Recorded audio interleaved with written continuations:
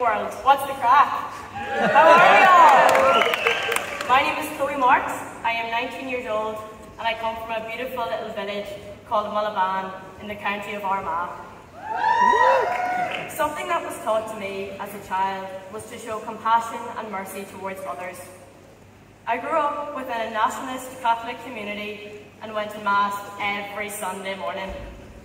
Yet, in my late teens, all I could see and feel was hostility, division, and none of those faith values I was taught by my mother and father.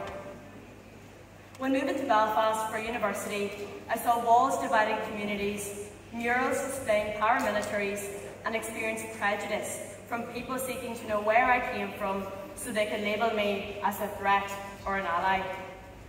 I saw a broken society, and the one thing I couldn't see was a working government and the leadership to tackle this division and sense of hopelessness. And we still have a long way to go.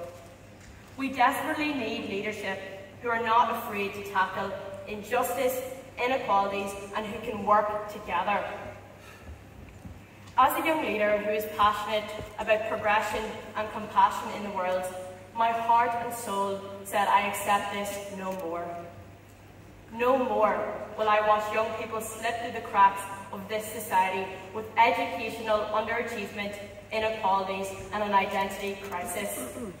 No more will I let education divide me on a religious bias. No more will I have housing that segregates or walls that divide.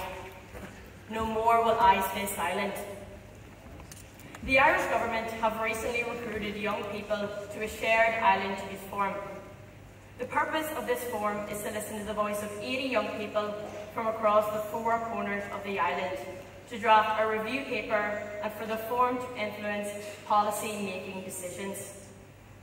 I am lucky enough to be on this forum, and it is a start. But we don't just want our words written down. We want a seat at the table. Our government to work with us for our future, regardless of race, religion, or background. Young people, even at the age of 16, must get the chance to vote and influence the decisions that shape this country. The Good Friday Agreement was a moment in history. But if we want a lasting peace for the next 25 years and for the next generation, we must involve our young people. We are the innovators, change makers, and the creative voice for a new way of living in a diverse country. We will awaken hope. On Monday night, I was inspired by the Queen of Jordan, who shared her story of peace and reconciliation. And I was empowered to take action to ensure we do not make the same mistakes of the past, but that we strive for a better future.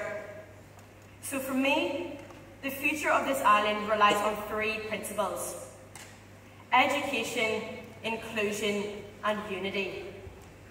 We must embed political education into the curriculum so that young people can understand their society, so that they are not afraid of its complexities.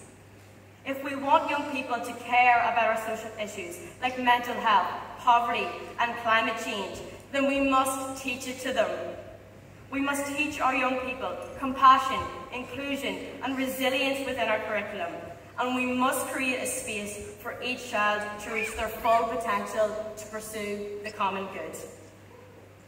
As an island and as a people, we need to unite. We need to unite the walls in our minds and those in our divided communities. We need to unite our systems of education, healthcare, and employment, and encourage economic prosperity across our island, so that we can create a better and equal society for all of the identities living on this island. Finally, young leaders of the world, we need to bring an end to the repetitive and hopeless narratives of modern politics we see in the world. Inspired by the signatories of the Good Friday Agreement, we have an obligation to build on this agreement, not just for Belfast or Ireland, but for the world. There is hope, and it begins with you and me. Garmini, my love.